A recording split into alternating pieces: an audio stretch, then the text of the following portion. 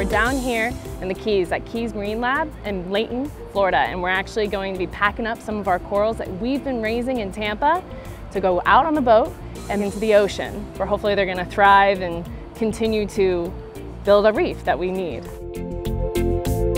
Pick them all up and say, okay, this spot looks good. And then we'll go to the next one and say, these spots look good, and then work on cleaning that transect all kind of together. And then we'll probably split into teams of 2.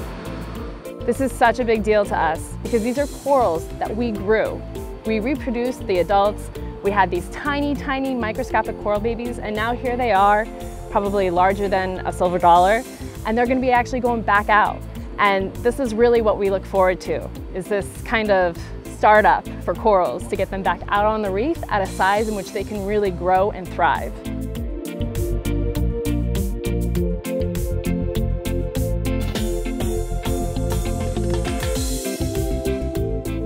This is why we're doing what we do. This is the pinnacle of why we do what we do, to be able to put these guys back in the ocean and to be able to then watch them and, I mean, to restore them back to the ocean is what we want to do. So to be at this point takes an incredible amount of work, and it's just really exciting to be able to be a part of.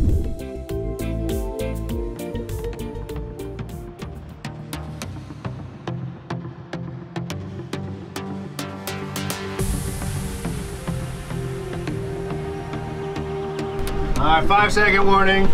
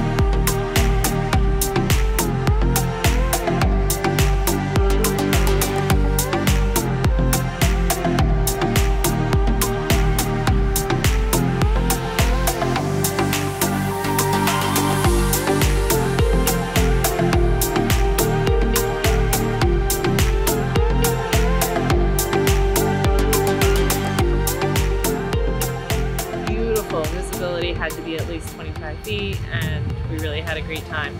Everybody's adjusting to the reef well, and hopefully can't wait to see them tomorrow, next week, and in the future.